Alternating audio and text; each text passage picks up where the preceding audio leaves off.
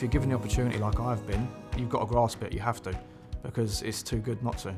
That's level. I'm proud of myself. How are you looking on that? My family are proud of me. That's the most nicest feeling. They're proud that I'm just sticking with it, I'm doing it, you know, I'm making a change to other people too. With my son, he's 23 years of age. He's qualified as a chef in the Navy.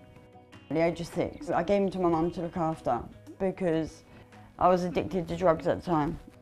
I didn't know how to talk to him when he was younger, but now we understand each other's language because we're talking about exactly the same thing. The words that come out of his mouth, "I'm proud of you, Mum," it was amazing, absolutely amazing.